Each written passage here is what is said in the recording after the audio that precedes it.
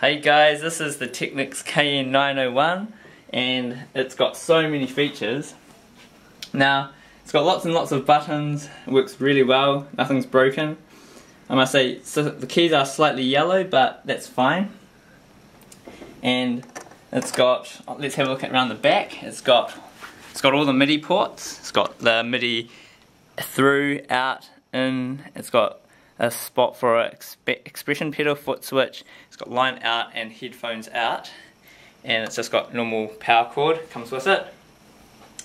And this KN901's got so many buttons. It's got a 16 track sequencer, it's also got the left, the right, and it's got two right parts so you can layer them, and you can also split left and right.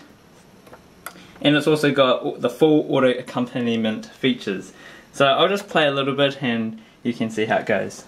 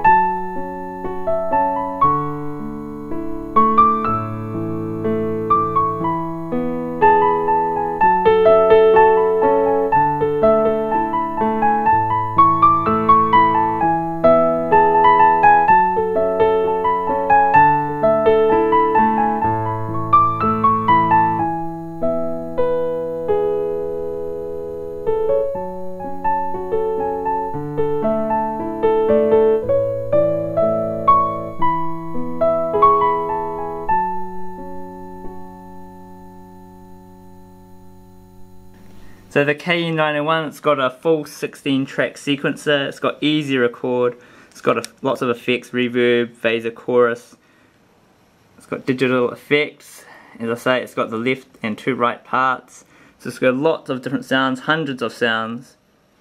Not only that, but there's also a disk drive that you can store your saved songs onto, so your own sequences and compositions. There's a transpose button, and you can also set the tempo, of course. It's got an 8-track mixer, so you can set the volume of each individual part, the drums, auto accompaniment 1, 2, 3, the bass left, right, 1, 2. It's also got hundreds of rhythms, so the auto accompaniment has got all sorts of rhythms that you can use to help you compose your music. It's also got the auto play chords, things like that. You can also put different samples onto the manual sequence pads and you can set them up manually. Otherwise, yep, it works really well, really fun to play with, and hope you enjoy.